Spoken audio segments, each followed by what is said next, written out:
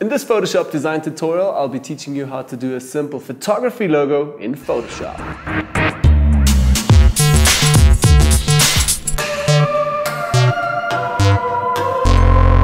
So hi guys, welcome back to a brand new Photoshop design tutorial. My name is Manny and you can find me on Facebook at @RetouchPro. In this tutorial I'm going to teach you guys how to do a simple photography logo in Photoshop. It's very simple. We're going to work with a few fonts and then as well some graphic elements. Yeah, put everything together with a cool background and create a logo. So let's get started guys. Okay, so over in Photoshop, as you guys can see, I've got my text already that's done for the logo and also the background. I don't want to show you guys the complete process of how I created the background. I'm going to go through it quickly, but also not re-replicate this. Let's have a look here quickly. I'm going to turn off everything so you guys can actually see my starting point. So that was the first layer that I took into Photoshop, just a normal background, some taxis in New York, and then on top of that I did a curves adjustment layer. You can also find that again under adjustments and then over here curves adjustment layers. Now if I'm going to double click on this, I'm going to show you guys quickly what I did. I just took up the highlights. Obviously they stick there, then the highlights down a little bit and also the black points just up a little bit again. Okay, so that was my first curve that I did. Let's also scroll down here a little bit. Then on top of that I've added a bit of a hue and saturation adjustment layer in order to get a bit of a warmer color cast with this. So let's also enable this so you guys can see here selective color. Again, here is selective color adjustment layer. If I'm going to double click on that, I worked a little bit in the neutral tones. So again, neutrals over here, and then I played a little bit with the cyan, -14, magenta, -2, yellow, +5, and the blacks +3, just in order to get a little bit of that yellow effect here going. Let's have a look. That's the before and after, before and after, just literally a little bit yellow. Then on top of that I've added a new layer, again a black layer, filled it up with completely black so I can have like a little black layer underneath, so I can turn down the opacity a little bit. So sometimes I play with this and check what opacity I will get, and then I obviously want to turn it up to 55 so the logo text always stands out a little bit more.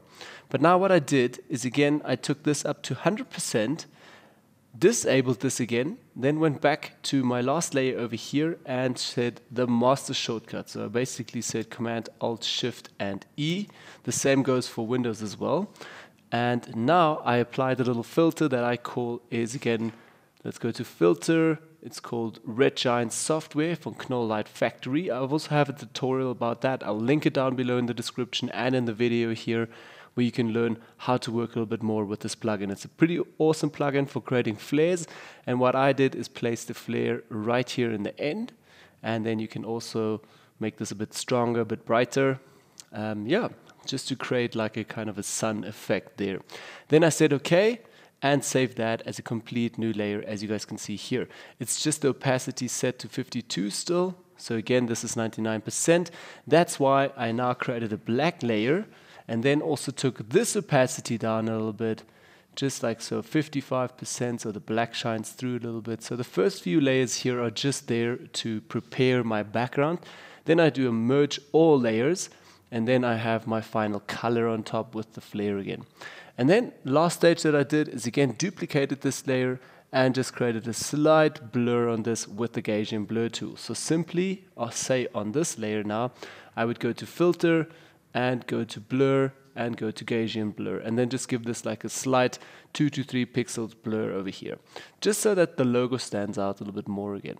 Okay, I'm going to hit cancel here because I have done that already. So as you guys can see, here is my final layer. Again, as you guys can see, it goes a little bit blurry now, and then on top of that, one last adjustment layer again with curves.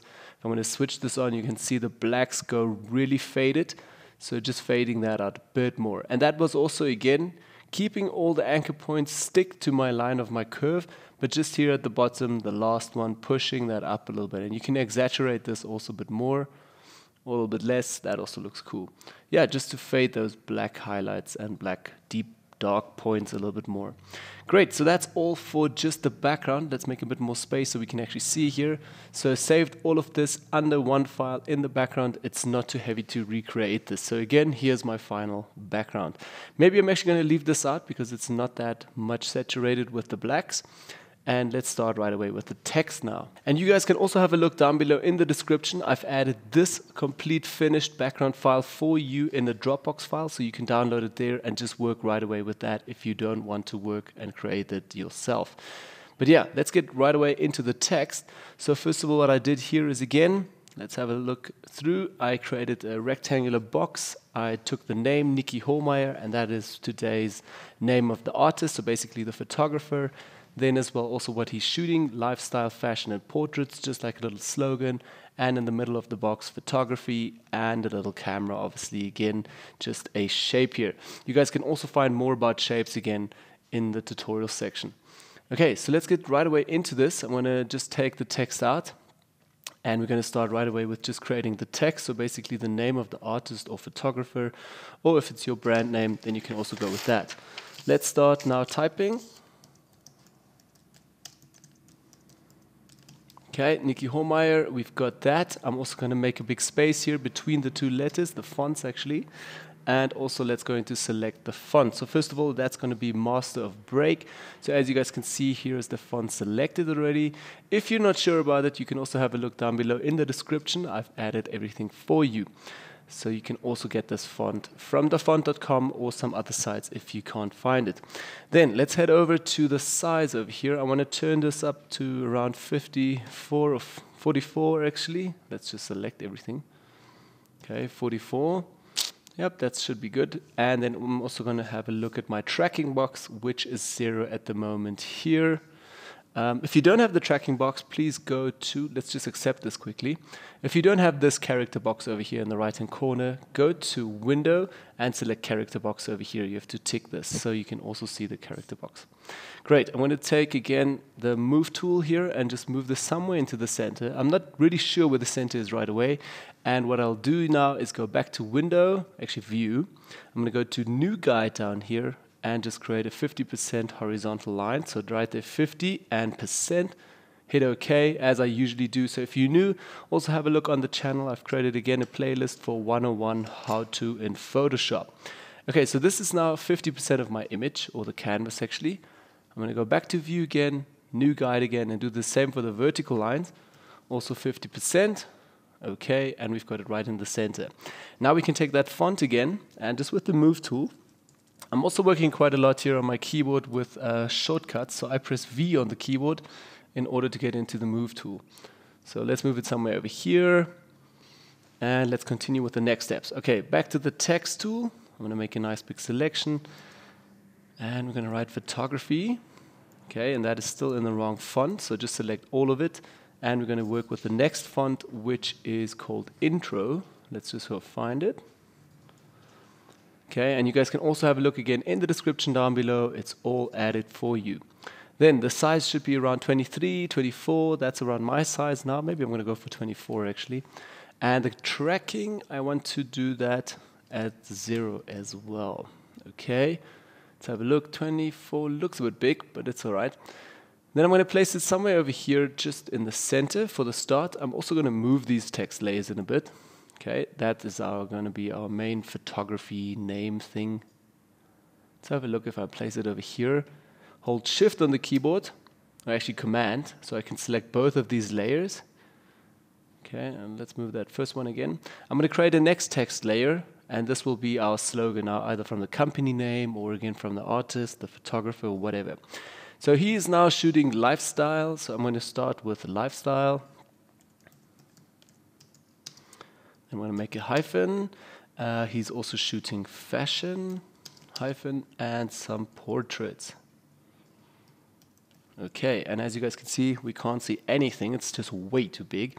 So again, my font that I always work with, Helvetica Neue, just to have a very thin font. Helvetica Neue, there we go. And the slogan needs to be really, really small, so something around 6.7 or something. Let's try that. Yeah, really small. Great, but now I still want to up the tracking a little bit. So what I'll do is go back to the character box, just select all of the text first, and just make this all the way up to 720. Yep, I'm going to type that out, 720. There we go, accept it. And as well, I'm going to take the Move tool and literally just move this a bit over here. Great, so we've got now all our text elements in. I still want to create now a little bit of a box and also a bit of a logo in between, so the camera as well.